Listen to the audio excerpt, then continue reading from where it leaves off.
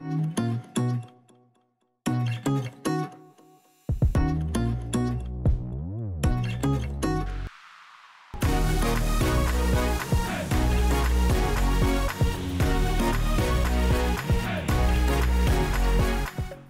morning, Sam. I'm Josh. And I'm Katie. Today's show will be on friendship bracelets. More on this with my bestie after news and announcements.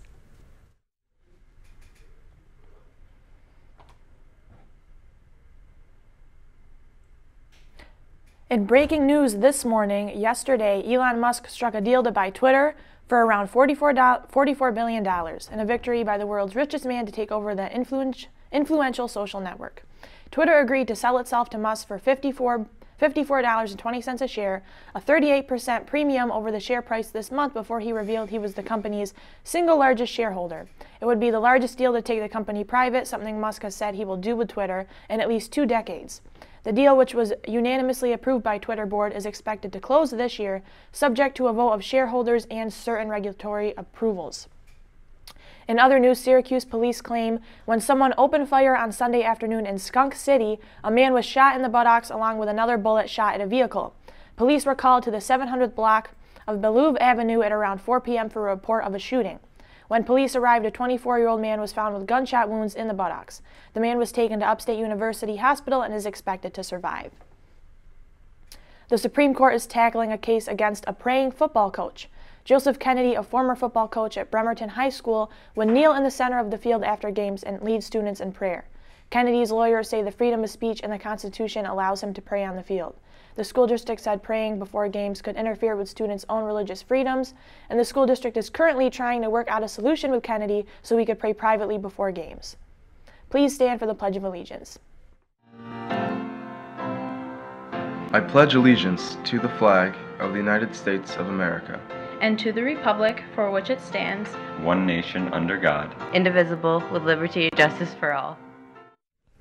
The ESM Masterminds completed their first final regular season meet at Skaneateles on Monday. Gordon Gallery, Rhonda Gerbert, Max Newman, and Ara Schofield carried the team for 2 wins over the Union Springs and win each over Skaneateles and Morava, taking the Spartan record to 12-0 on the season. This is the first time the school Masterminds team has ever finished the season unbeaten. So congratulations, Spartans. Good luck in the playoffs. There will be a Key Club meeting after school in room C4 today.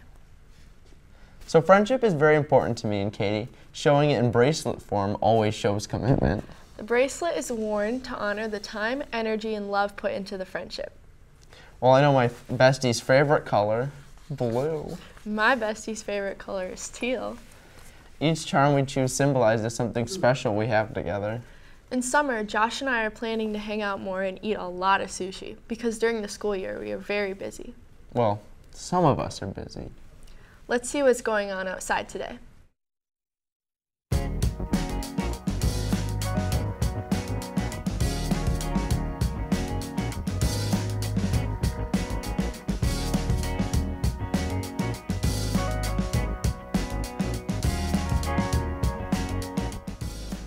Today is going to be a bit cooler than the last 2 days.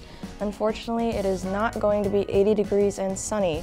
Today is going to be cloudy and in the 50s with some rain. Tomorrow is going to be 42 degrees with a 48% chance of snow. Today we have a high of 57 degrees and tomorrow we have a high of 45 degrees. And I'm Paige with your weather.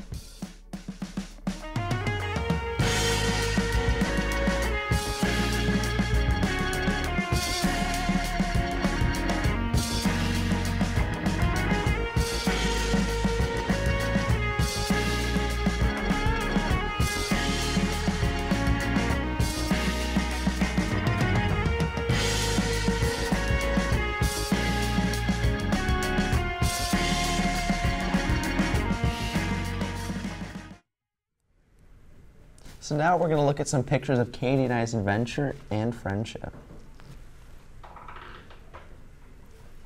Starting off with the first one, we went on a great trip. It was so fun. I loved all the penguins.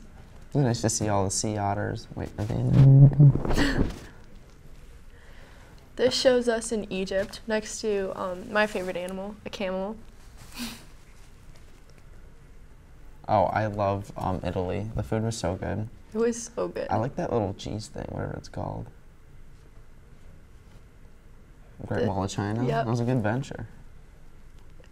We'll climb it in. Oh, this was my favorite in Oh, I Australia. love the kangaroo. Yeah. Oh, this is Greece. I loved all the food. It was so The good. water's amazing there too. Olives. So let's see what's going on with sports today.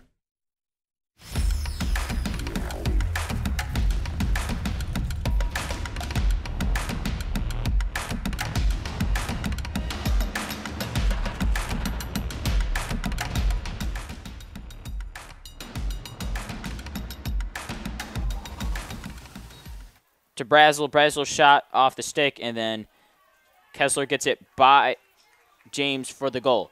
Palem wins the faceoff. In transition is Palem. Shot. It is good. He goes high. And with 2 minutes and 10 seconds remaining here in the first half, ESM leads JD 8-4. The boys lacrosse team scored a big win over JD last night, 12-10, leading the Spartans last night, whose senior Jackson Palem, who scored 6 goals.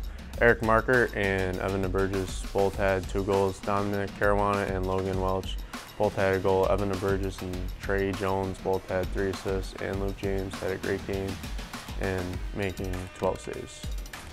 The boys tennis team also won against Cortland yesterday. All the double teams won, including Chris, Jay Storms, Donovan Randall, Jacob Harmon, Ari Oviedo, Joe Lavani, and Carter Jacobs and Luke Tumulty. Boston Celtics pulled out Brooms last night and swept the Brooklyn Nets after a 116-112 win in Game 4. The boys baseball team plays at Syracuse City at 4:30. The softball team has a game at home against JD at 5. Boys and girls track have a meet at Fulton against JD and Fulton at 5:30. We wanted to thank you for watching, and everyone here on the morning show wish you to have a great day.